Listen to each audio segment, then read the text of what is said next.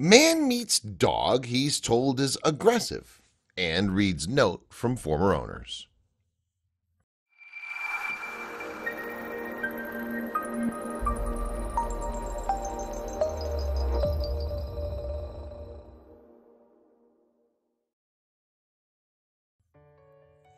You can tell a lot about a dog from the environment it's living in. If a dog is well behaved and friendly, then you'll know immediately that it's being taken care of in a positive and loving environment. But what about those aggressive dogs? A dog's aggression comes from many things. There are different causes of what makes dogs aggressive. They could inhabit aggression because they're sick. They're being territorial, or maybe they're just trying to protect you. However, fear is a common factor in dogs becoming aggressive. Also, fear comes from the people and the home the dog is currently in.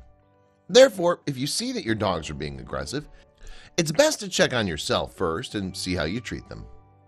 This dog was surrendered to the shelter because he was too aggressive. A big dog named Brutus was left in a shelter alongside a note about him. The note read, "We've decided to surrender Brutus. His behavior is uncontrollable, and we do not feel safe in the house with him. We don't take this decision lightly, but last night was awful and we cannot do this any longer." A foster came to volunteer and meet Brutus. Lee Asher from Oregon offers a lot of foster services, and when he heard the news of this aggressive dog at the shelter, he couldn't help but become curious to meet him. He went to the shelter not knowing what to expect from Brutus. He really wanted to see for himself if the previous owner's description of him was true. They couldn't be any more wrong. When Asher finally got to see Brutus, the pooch doesn't seem to be afraid to waltz into the room. Brutus entered the room with a wagging tail as if he's expecting something good inside. Asher and Brutus locked eyes, but Brutus didn't show any sign of fear or aggression. Instead, the pooch was already acting friendly towards Asher, a person whom he was meeting for the first time. Brutus wagged his tail and kissed Asher the whole time they were at the shelter. Seeing this interaction just makes you wonder why anyone would say that he's an aggressive dog when he's this sweet, giant furball. Just to make sure, Asher tried introducing him to the family.